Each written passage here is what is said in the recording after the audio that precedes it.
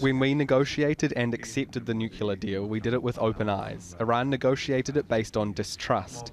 That's why in Article 36 we predicted some ways to compensate illegal acts of the other sides, and now we are taking those measures.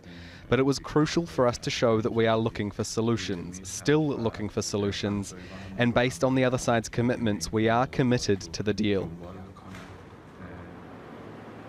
Many of the G7 members, which will be attending the summit in Biarritz this weekend, of course, will have been concerned by the rise in tensions in the Gulf. Certainly, the European partners of Emmanuel Macron eager to try to keep this nuclear deal alive. But whether the American side, in the form of President Trump and Security Advisor John Bolton, will actually take this idea, this initiative, and run with it at the G7, whether it will go anywhere, is hard to predict. So far, they've accused France of sending mixed messages to Tehran through its diplomacy efforts. So it's really not clear what's going to happen.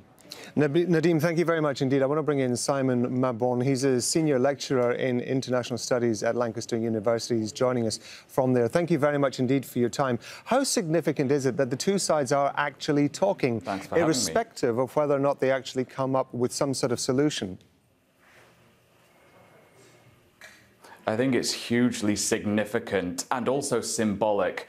I think you can't have a diplomatic resolution to a crisis without dialogue. That much we know. And so the fact that these two prominent officials are sitting down together and talking is an incredibly important first step. It sends a good message to other members of the nuclear deal, and it sends a strong message to the United States that European powers are fighting to save the deal.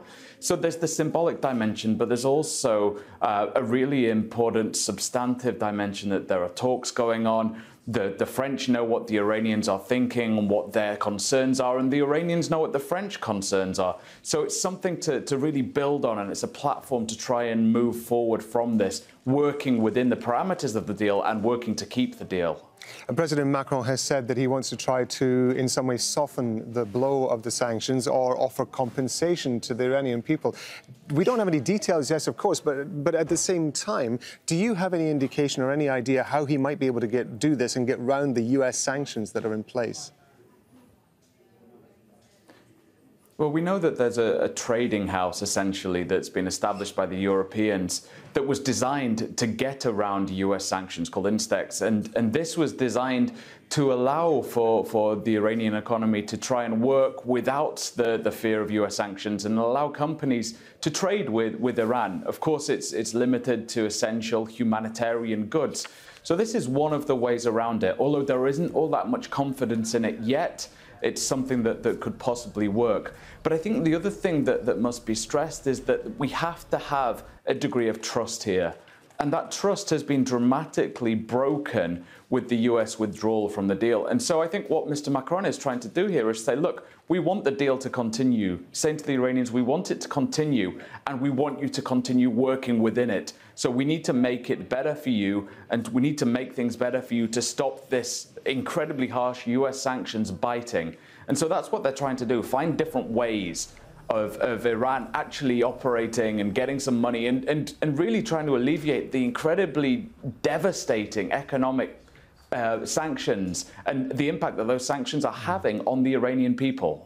In the event that they are able to come up with some sort of agreement, some sort of understanding that President Macron is able to present to the G7 this weekend, how do you think the US is going to react? Not particularly well, to be honest. I think the US position is incredibly clear. It's been explicit. We know that Donald Trump has called this nuclear deal the worst deal of all time for whatever reason, be it self-interest or be it the thought that it didn't do enough to stop the Iranian nuclear program, or it didn't do enough for US interests.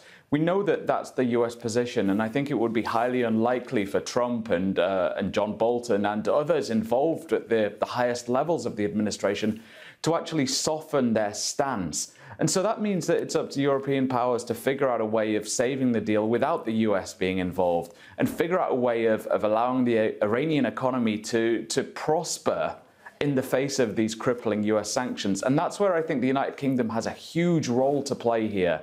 We know that Boris Johnson has been playing sort of both sides in essence, but he's got a really big role to play. If he is serious about saving the deal, the nuclear deal, then he has to stand up and side with the Europeans. Of course, he's trying to negotiate Brexit at the same time, so that might be easier said than done.